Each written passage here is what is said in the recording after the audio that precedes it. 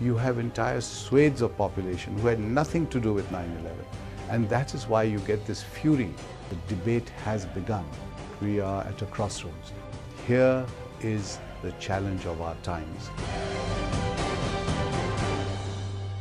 It's a metaphor of two kinds of society in the 21st century. Here you have the Thistle representing tribal society, and all of us in one way or the other come from tribal societies going back to biblical times, where honor, where family, where kinship, where custom, all these things matter, the community, face-to-face societies. And then you have the drone, which is a kind of sleek, invisible kill technology. It's a very advanced kill technology. It's so advanced that we don't even know very much about it. And you see these two symbols clashing head-on in the 21st century. And of course there is no match, because the tribesman doesn't even know when, how, and where he's going to be killed. And you have a lot of these drone operators sitting in the Midwest somewhere in the United States looking at their screens and just chit-chatting as if though they're playing God. This is probably the first serious study which looks at both sides of the war on terror, which is the American side with its allies, which include many Muslim countries like Pakistan, like Afghanistan, and the other side, the tribes, the peoples who are involved in it.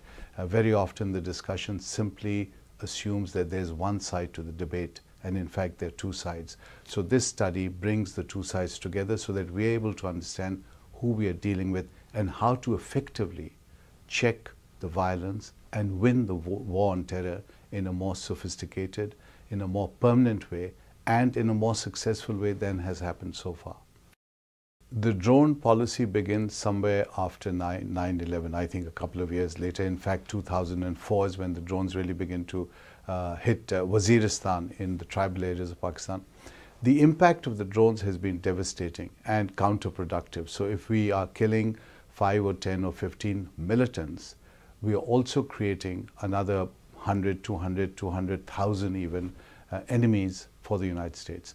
So someone has to do the mathematics and say, while this is very successful in keeping American troops and boots off the ground and Americans safe, this is a remote control kind of warfare, a new kind of warfare.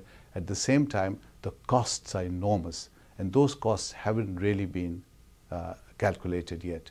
And I believe the fact that it's creating so much disturbance and upheaval and violence in neighboring societies and causing entire nations to feed into a sense of anti-Americanism, in the end may be extremely costly for the United States.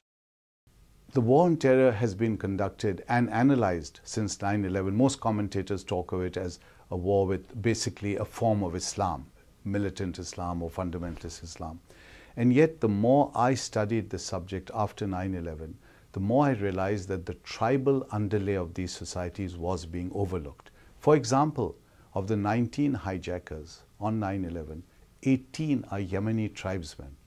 And of those 18, 10 are from the Asiri region of Saudi Arabia, all of one particular tribal group. Osama bin Laden himself is of the Yemeni tribe. And what does Osama give to us? He gives lots of clues as to the purpose of the war, while we assume it's Islam. He's constantly talking of tribal honor, tribal revenge, tribal code. And in fact, the two houses he lived in the last decades of his life in Afghanistan and in Pakistan, one is called Ghamdi House, after the Yemeni tribe that he associated with. Many of his supporters came from there. And the second house is called Waziristan House, after the tribes which supported him. So this should be giving us huge clues as to his thinking. Therefore, if the problem is to be seen in a tribal context, if that is the problem, surely the solution should also be sought there. And because we are not looking in a tribal context, we are missing the solution.